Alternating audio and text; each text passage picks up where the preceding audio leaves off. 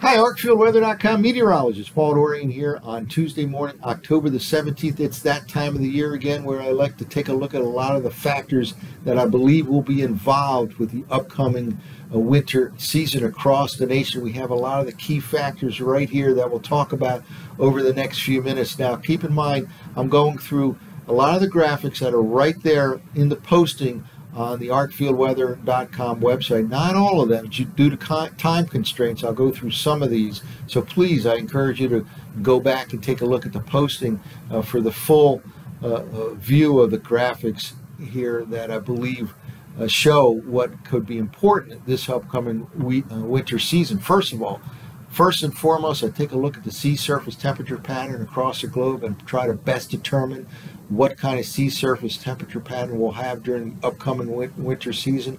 We have a big change. We've featured back-to-back La Niñas in the last 3 winters with colder than normal temperatures in the equatorial part of the Pacific Ocean. That pattern changed drastically earlier this year, and indeed it looks like we'll head into the winter season with a moderate to strong El Nino, warmer than normal sea surface temperatures in the tropical Pacific. It's not only the magnitude that's important of the El Nino, it's the location. You may have heard of central base or eastern base El Nino. I think this will be kind of a hybrid type of event, with starting off as more of an eastern based El Nino that then translates to more of a central base for the second half of the upcoming winter season. By the way, we start off moderate to strong, but it's liable to weaken during the latter stages of the upcoming winter season. Now, an El Nino winter usually features an activated southern branch of the jet stream. That subtropical branch is enhanced by increased moisture content, leading to more storminess across the southern states, which in turn usually results in more storminess across the eastern seaboard. And that is the reason I believe a blockbuster snowstorm is on the table, or two, this upcoming winter season in the I-95 corridor region, where there really hasn't been one in places like D.C., Philadelphia, New York City since about January of 2016. But again, that's back on the table this winter season. Also like to take a look this time of the year for the prospects of cold air intrusions, those Arctic air outbreaks that can make their way from Canada into the central U.S. And eastern U.S., or even from Siberia to Canada, across the pole into the central and eastern U.S. And that's usually done through multiple types of atmospheric phenomena. One is known as high latitude blocking. Another involves stratospheric warming, which leads to polar vortex disruption. So we'll look at some recent trends in blocking over the upper part of the atmosphere, and an oscillation known as a quasi-biennial oscillation that involves the winds in the lower part of the stratosphere over the tropics. That particular phase is certainly suggestive of a colder than normal winter in much of the eastern half of the nation.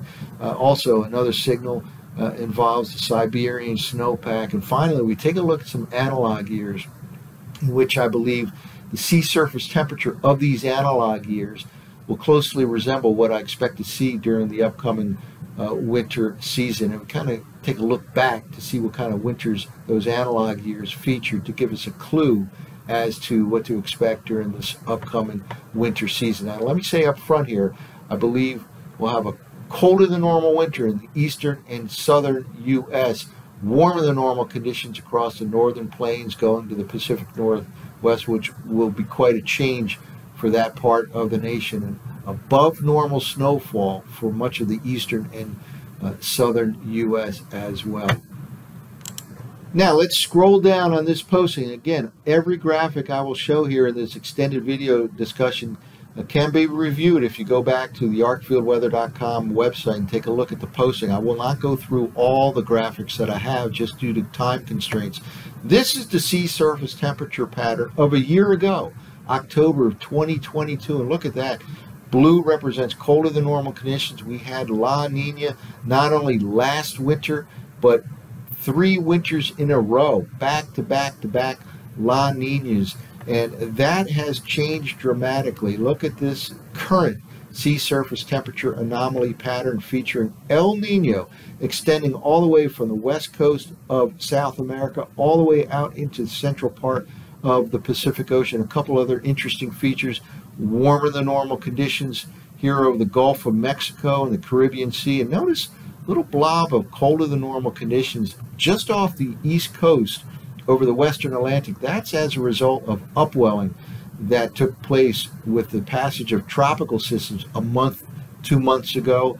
That upwelling as a result of the tropical storms moving over those waters of the western Atlantic and causing colder water from down below to rise up to the surface still remains some of the effects of those tropical systems a couple of months ago. And that may normalize over the next few weeks where it becomes more closer to normal, but still a signal here of colder than normal waters just off the mid-Atlantic coastline, thanks again in large part to those tropical systems a couple of months ago. Well, what kind of jet stream pattern can you expect in an El Nino winter? Here's a nice graphic from NOAA. And in an El Nino winter, the southern branch, the subtropical branch of the jet stream, tends to become stronger, maybe pushed a little bit farther to the south, and it has enhanced moisture content because those warmer waters in the tropical Pacific Ocean tend to cause more evaporation, more water vapor enters the atmosphere, and helps to aid in the development of storms along the southern U.S. And again, that can end up causing some storms to ride up along the Atlantic seaboard. So I believe there's a better chance of nor'easters this winter season, which can certainly produce a blockbuster snowstorm or two. Places like D.C., Philadelphia, New York City, Boston certainly haven't had any for several years in many parts of the I-95 corridor region. But this activated southern branch of the jet stream will play a big role, I believe, in the upcoming winter season. Well, in terms of the El Nino, this is an interesting loop that shows the temperature anomalies across the Pacific, the tropical Pacific Ocean, over the last several weeks going into the middle part of the month of October here. And you certainly can see the El Nino. And again, I believe it'll be more of an eastern base with higher sea surface temperatures relative to normal just off the west coast of South America over the next couple of months. But then later on in the winter season, that relative to normal difference will be greater in the central part of the Pacific Ocean. And that's important because the central-based El Nino tends to feature a high-level, upper-level ridging across the west coast, and that in turn increases the chance for Arctic air outbreaks to make their way from Canada into the central and eastern U.S., whereas a strong east-based El Nino can kind of overwhelm the system with mild air across the eastern part of the nation. So again, we'll have kind of a hybrid, I think, starting off east-based with a moderate to strong El Nino, but then shifting to more of a central-based El Nino later on in the winter season with a weakening El Nino. Now, let's continue to move down here. I want to show why I believe El Nino will continue in the upcoming winter season. We saw the current sea surface temperatures featuring El Nino conditions, but multiple computer forecast models show this sort of a pattern. This is NOAA's climate model called the CFS, and it's the sea surface temperature anomaly pattern for December, January, and February. And there it is, El Nino extending from the west coast of South America all the way into the central part, pretty much on an equal, a uniform basis across the central and eastern when averaged out over the 3 months. Again, I believe more of an eastern based early on and then central based later on.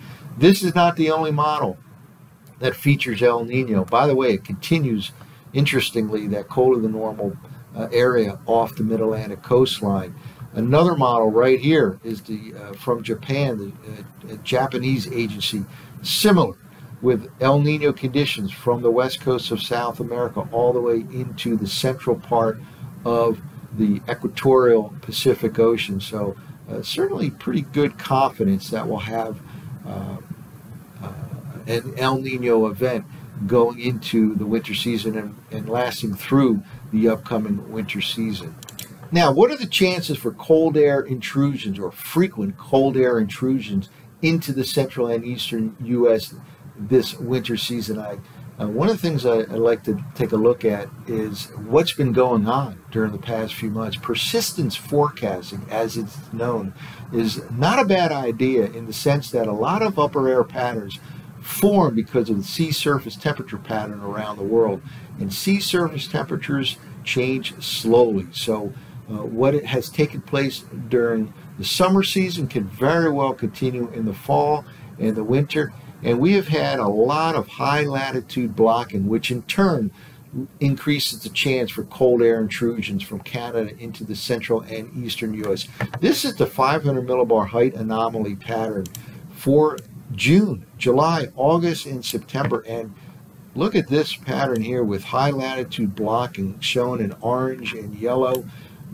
Higher than normal heights, 500 millibar height anomalies here. This is a perfect example of high latitude blocking, which generally features higher pressures than normal over Canada, over Greenland. Again, that in turn tends to lead towards cold air intrusions, certainly a better chance of cold air intrusions from Canada into the U.S. This, by the way, is a perfect example of what I call an omega blocking pattern, because the upper air wind flow represents the omega, the Greek letter omega, the shape of the Greek letter omega right here, with lots of highs and lows. We have low pressure, upper level trough over here, and then this upper level ridging over here. So again, omega blocking certainly has been persistent during the summer season going into the fall, and I believe that will continue in the upcoming winter season.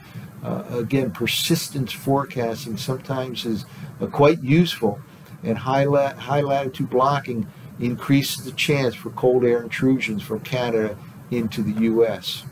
Well, I mentioned that there were multiple atmospheric phenomena that can dictate whether or not cold air masses can make their way from Siberia or Canada into the central and eastern U.S., in addition to high latitude blocking, which features higher pressures than normal over Canada and Greenland, Iceland. There's a feature known as stratospheric warming that can disrupt the polar vortex. A polar vortex is an upper level low that typically sits near or right over the North Pole during the Northern Hemisphere winter season, but it can be displaced, it can be broken apart, it can be shoved to one part of the pole, and anytime it is disrupted, weakened, or displaced to a different location other than near or over the North Pole, that increases the chance of cold air outbreaks from the northern latitudes into the middle latitudes. One of the oscillations that we follow, known as the quasi-biennial oscillation, really has a strong correlation, depending on its phase, with the likelihood of stratospheric warming or polar vortex disruption. The quasi-biennial oscillation refers to a flipping of the phase of tropical winds in the lower part of the stratosphere from a westerly to an easterly phase, otherwise known as a positive or a negative phase. And it has been found that in a negative or easterly phase of the QBO, there often is a colder than normal winter in the eastern half of the nation. And again, please refer back to this posting here. I have a lot of detailed information on the whole quasi-biennial oscillation, but in the last few months it has become more and more negative here. In fact, in the last month of September, the reading was down to a pretty strong negative 13.58 in terms of the QBO. And again, a negative or an easterly phase of the QBA is strongly correlated with a colder than normal eastern half of the nation. In fact, if we scroll down here a little bit on the actual posting here on the arcfieldweather.com website, we see this map. This is actually a compilation of winters where the QBO is in that range of -10 to -15 for the winter season, a strong signal for colder than normal conditions across the eastern half of the nation. And in fact, if that increasingly negative pattern continues and we end up -15 to -20, that's an even stronger signal for colder than normal conditions in the eastern half of the nation. Well, certainly another thing I like to do this time of the year is take a look at analog years in which the sea surface temperature pattern in those past winters resembles what I believe will happen this winter. My main criteria in choosing these analog years, and I came up with 6 from the last 50 or 60 years or so, had to do with a long-standing La Nina that evolved into an El Nino in that particular winter season. Again, we've had back-to-back La Ninas. I wasn't necessarily looking for that because that is rather infrequent, back-to-back, but I was looking for a long-standing La Nina that switched to an El Nino. And I purposely included some eastern-based El Ninos with central-based because, again, I believe this will be kind of a hybrid type of El Nino, beginning as eastern and then ending as central based, and come up with 6 different analog years here going back to the 1950s. Again, in those years, I believe the sea surface temperature pattern mimic what I expect to see this upcoming winter season. So it's quite useful to take a look back at those analog years and see what kind of a temperature pattern and precipitation pattern evolved. That gives us a clue as to what to expect this year. And in fact, let's scroll down here. This is the temperature pattern. When you average all those analog years together for the December, January, February time period across the nation, clearly a signal for colder than normal conditions across the southern U.S., across the eastern U.S., and warmer than normal from the northern plains to the Pacific Northwest. Again, this is what I expect to see happen. Colder than normal conditions in the east, in the south. Warmer than normal in the northern plains will be quite a difference from the past few winters where it's been well below normal. Now, what about precipitation pattern in these analog years? Well, sure enough, that southern branch of the jet stream produced some increased precipitation, above normal precipitation from California across much of the southern U.S.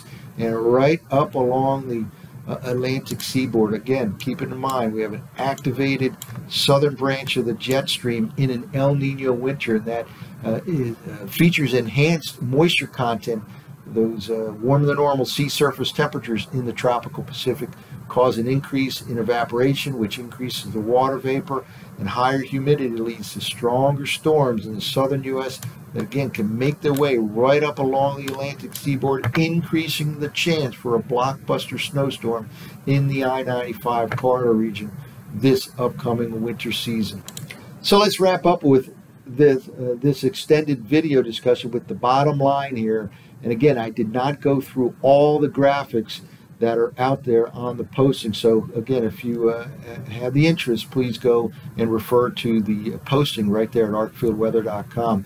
First of all, I expect colder than normal conditions across the central and eastern U.S., warmer than normal northern plains and the Pacific Northwest, largely based on a moderate to strong El Nino event during the first part going into the winter season that will in fact weaken during the second stage, the second half of the winter season.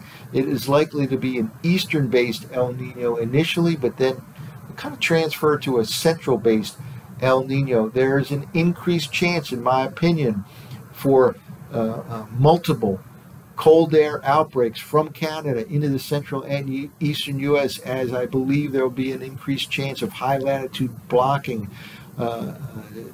Taking a look at the Omega pattern that has persisted for months, I believe there'll be an increased chance of stratospheric warming and that polar vortex disruption, largely dictated by that quasi-biennial oscillation.